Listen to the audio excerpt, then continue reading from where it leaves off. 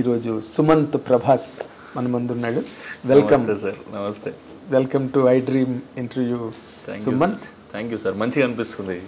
ఇప్పుడు ఇంటర్వ్యూస్ చూడడమే కానీ సినిమా రిలీజ్ అయినాక ఈ సినిమా స్టార్ట్ అయినప్పటి నుంచి ఇంటర్వ్యూస్ ఇస్తుంటే ఏదో స్టార్ట్ అయిందిరా లైఫ్ అన్న ఫీలింగ్ వస్తుంది. 100%.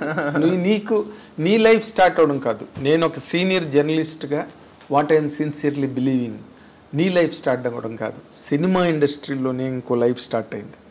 Super sir. Cinema ఇండస్ట్రీలోనే. Because okay, weather the credit goes to chai biscuit వాళ్ళకి, లేకపోతే నీకు ఏదైనా పుట్ టుగెదర్ మీరు ఒక కొత్త ట్రెండ్కి లైఫ్ ఇచ్చారు. మీ సినిమా సక్సెస్ అవ్వడం వల్ల నీలాంటి కొత్త వాళ్ళందరికీ కూడా చాలా మంచి లైఫ్ వచ్చినట్టు. నీకు పరంగా నువ్వు అనుకున్న, అంటే యాజ్ ఐ నో నువ్వంత ఏదో జనరల్గా చేసావు కానీ ఏదో సినిమా ఇండస్ట్రీలోకి వచ్చేయాలి, నువ్వు హీరో అయిపోవాలని ఇలాంటి కళలతో వచ్చావా జనరల్గా? లేదు సార్, నాకు అసలు థాటే లేదు సార్ సినిమాలోకి వద్దామని.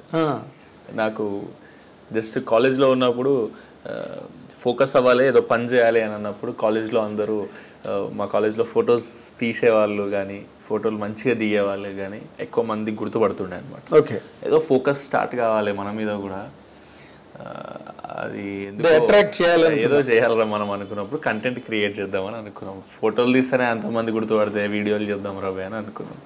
తెలియని ఐడియాలజీతో. ఓకే, సో అట్లా స్టార్ట్ అయింది. మేము అట్లా ఒక షార్ట్ ఫిలిం చేసినాం. ఆ షార్ట్ ఫిలిం నచ్చి పిల్లగాడు అనే వెబ్ సిరీస్కి FTH అనే ఫిలిం స్కూల్ వాళ్ళు మమ్మల్ని ఎంకరేజ్ చేసారు, ఒక వెబ్ సిరీస్ చేయండి అని.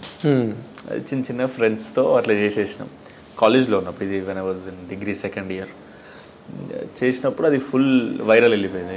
లైక్ ఒక 0 సబ్స్క్రైబర్స్ ఛానల్ నుంచి ఒక ఎవ్రీ 30 minutes వీడియో మిలియన్స్లోకి వెళ్ళిపోయినాయి. అప్పుడు జియో కూడా ఇంకెక్కువ లేదు, అందరి దగ్గర స్ప్రెడ్ అవ్వలేదు. అది అన్న వాళ్ళు కూడా చూసారు, పిల్లగాడు చూసి. కానీ అది క్రియేట్ చేసేటప్పుడు అందరూ ఎంకరేజ్ చేస్తారు, అరే మీరు నెక్స్ట్ మస్తు చేయాలి అని. కానీ థాట్ లేదు. నేను డిగ్రీ అయిపోతే చాలు, నేను మా డాడీ చెప్పినట్టు SI చేసుకుంటే నాకు టెన్షన్ ఉండదు అని అనుకున్నా అందరిలానే. అంటే మా మమ్మీ వాళ్ళు మా డాడీ వాళ్ళు చిన్నప్పటి నుంచి వాళ్ళు పడుతున్న కష్టాలు, వాళ్ళు మాకు హైడ్ చేస్తున్న కష్టాలు అన్నీ మెల్లిమెల్లి నా ఏజ్ పెరుగుతున్న కొద్దీ తెలుస్తూ వచ్చినాయి. మీ ఫాదర్ ఏంటి? మా ఫాదర్ ముందు వ్యవసాయం చేస్తుండే మేము చిన్నగా ఉన్నప్పుడు. ఇప్పుడు ఊరు నుంచి ఇక్కడికి వచ్చేసినాక, మేము చిన్నగా ఉన్నప్పుడే వచ్చేసినాం ఇక్కడికి సిటీకి, ECL సైడ్ ఉంటాం ఇప్పుడు. సో ఇక్కడ వాళ్ళ ఫ్రెండ్స్తో కలిసి చిన్నగా ఇన్వెస్ట్ చేస్తాడు, అందరు కలిసి రియల్ ఎస్టేట్లో. అది పోతే వస్తుంది. ఈ లాక్డౌన్ వల్ల ఇంకా అవును చాలా మొత్తం డిలీట్ అయిపోయింది ఇంకా. అవును, సో అట్లా రొటేషన్ అవుతుంది సార్, అంతే ఇక.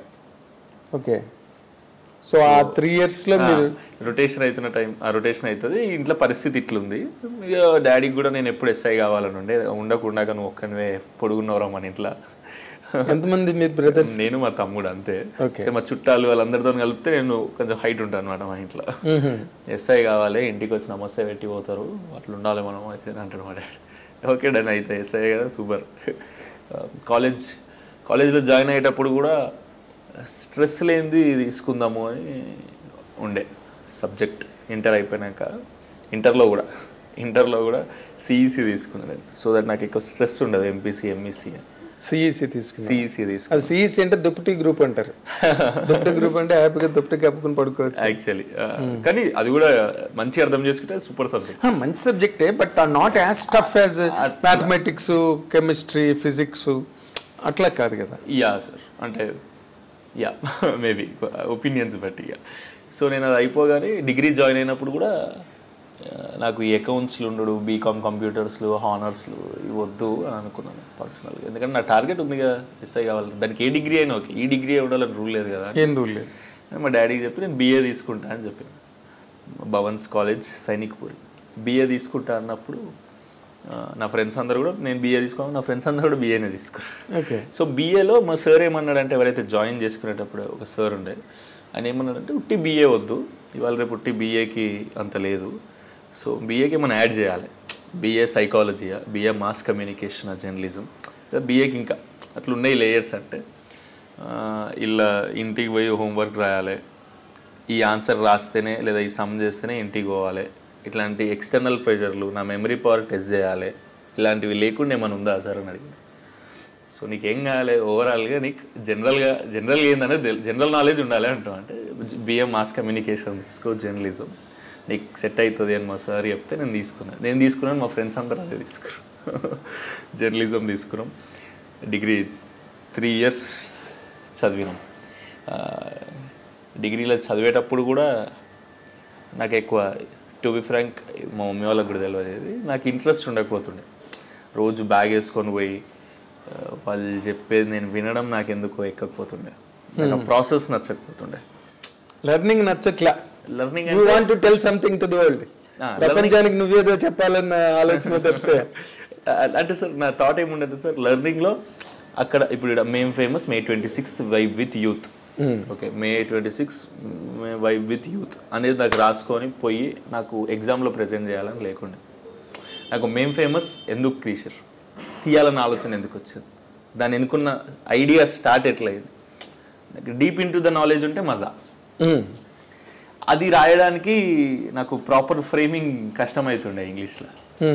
ఈవెన్ దో నేను ఇంగ్లీష్ మీడియం అయిన చిన్నప్పటి నుంచి ప్రాపర్ ఇంగ్లీష్ ఎస్సే రాయాలంటే కొంచెం కష్టం అవుతుండే. నాకేమో ఫుల్ థాట్ ఉంటుండే దాని మీద రాయదో అని. కమ్యూనికేషన్ కష్టమైపోతుండే నాకు రాయాలని. ఇప్పుడు ఫర్ ఎగ్జాంపుల్ సార్, రేడియో ఉంది సార్, రేడియో మీద ఒక ఆన్సర్ ఉంటుంది, 20 marks ఆన్సర్ ఉంటుంది.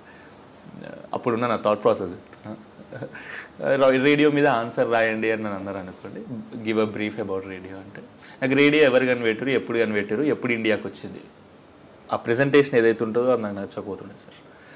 రేడియో ఎందుకు వచ్చింది, వచ్చినాక ఏమైంది, రేడియో ఏంది అని అంటే, ఎందుకు వచ్చింది సార్ రేడియో అయితే నేనేం రాసిన తెలుసా సార్, నాకు తెలిసి నేను ఏవేవో రాసిన సార్. అంటే నాకు జనరల్ రేడియో అనేది చిన్నప్పటి నుంచి చూస్తుందే కదా, వింటుందే కదా, దాని గురించి మనకి ఏం తెలుసో అది రాద్దాం. ఈ మెమరీ పవర్ టెస్ట్ వద్దు, ఇది 1995లో వచ్చింది లేదా 1970లో వచ్చింది, ఇది వద్దు. అదే తెలుసా కొన్ని రేడియో తెలియదు సార్ ఎవరు అనుకున్నారు, ఆయన పేరు కూడా మర్చిపోయినా, నాకు తెలుసు పేరు మర్చిపోయినా, కానీ నేను రేడియో గురించి రాసింది వేరే సార్. మార్కోని రేడియో గురించి రాసింది వేరు సార్. నేనేమనుకున్నా, ఫర్ ఎగ్జాంపుల్ చెప్తున్నా సార్, నేను ఫస్ట్ రేడియో గురించి రాయమనగానే, radio is a great device which will provide lot of information occupying a small space in a home or in a workplace, anywhere it occupies a small space, but gives a lot of information. Palace lo naina radio anta space occupies, can lot of information is.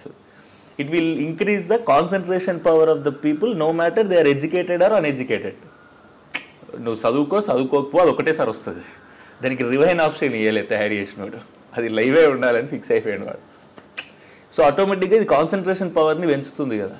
ఇవాళ రేపు back నాకు యూట్యూబ్లో నాకు ఫస్ట్ది నేను చాలా చిల్లి ఇట్లా చూసుకుంటూ పోతున్నా బస్సులో ఏదో యూట్యూబ్ వీడియో, నాకు అది అర్థం కాకపోతే మళ్ళీ వెనుకకు పోయినా.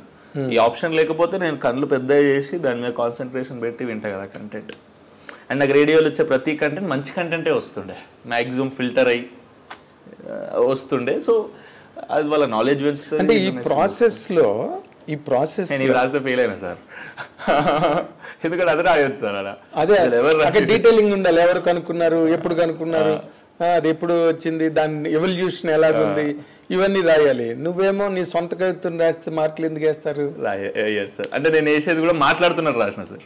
అదేలే నా థాట్ రాసిన సార్. అదే ఇందాక చెప్పావు కదా, నో మ్యాటర్ అట్లా. ఇప్పుడు సార్ సింపుల్ సార్, ఇప్పుడు కళ్ళు వెనక్కి పోయి చూడొచ్చు సార్, చెవులు వెనక్కి పోయి వినలేవు అని రాసిన సార్. అది మనం మాట్లాడుకుంటాం కదా సార్. ఇప్పుడు న్యూస్ పేపర్ వెనక పోయి చూడొచ్చు సార్, ఒకవేళ ఫస్ట్ ముందు లైన్ అర్థం కాకపోతే. రేడియో ఒకసారి అయిపోతుంది కదా, అయిపోతుంది. ఇప్పుడు యూట్యూబ్ లాగా రికార్డ్ చేయడానికి అవ్వదు కదా రేడియో, అట్లా. సో ఇట్లాంటి థాట్ ప్రాసెస్ ఉండే. సో ఇది రాసుకుంటూ వచ్చేది కాదు సార్. అదే ఇప్పుడు నీలాగే మార్కోని కూడా వేవ్స్ ద్వారా సౌండ్ వస్తున్నది మనం కనుక్కోవచ్చు అంటే సైకాట్రిస్ట్ దగ్గర తీసుకెళ్ళారు ఫ్రెండ్స్. ఇప్పుడు నీలాంటి ఆలోచనలతోనే మార్కోని కూడా ఉండేవాడు. ఓకే, ఉంటే తీసుకెళ్ళి మావాడు ఏదో పిచ్చి పిచ్చిగా మాట్లాడుతున్నాడండి, తరంగాల్లోంచి ఏదో వస్తుంది, దూరంగా వినొచ్చు అని చెప్తున్నాడు, ఈజ్ నాట్ వెల్ అని చెప్పి సైకాట్రిస్ట్ తీసుకెళ్ళారు. ఓకే, ఒక 1 week ఆ సైకాట్రిస్ట్ మార్కోనితో డిస్కస్ చేసి వాళ్ళ ఫ్రెండ్స్ని పిలిచి చెప్పాడంట, వాడికి ఏం సైకాట్రీ ప్రాబ్లం ఏం లేదు, వాడు ఏదో చాలా సీరియస్ థాట్లో ఉన్నాడు, వాడికి మీరందరూ సపోర్ట్ చేయండి అని చెప్పి సైకాట్రిస్ట్ చెప్తే అప్పుడు ఫ్రెండ్స్ అండర్స్టూడ్ హిమ్, ఓహో ఇదన్నమాట అని చెప్పి. సో అది జరిగింది. కానీ మా మ్యామ్ కూడా పిలిచి, అంటే అంత పెద్దోళ్ళతో పోల్చుకోవచ్చు సార్, వాళ్ళు పెద్ద పెద్దోళ్ళు కావచ్చు, కానీ నేను ఇట్లా రాసినప్పుడు మా మ్యామ్ నా దగ్గరకు వచ్చి చెప్పింది, మా సాక్షి మ్యామ్ అని అంటే, బాగా చదువుకోరా, బాగా మాట్లాడుతున్నావు, బాగా చేస్తున్నావు, బాగా చదువుకుంటే నువ్వు అవ్వాలనుకుంది అవుతావు కదా, ఏదైతావో లైఫ్లో. ఓకే మ్యామ్ అని అన్నా. కానీ నేను ఏమవుతా ఏందనేది ఏం క్లారిటీ లేదు. ఎస్ఐ అవుతానండి, డిగ్రీ పాస్ అయిపోతే చాలు నాకు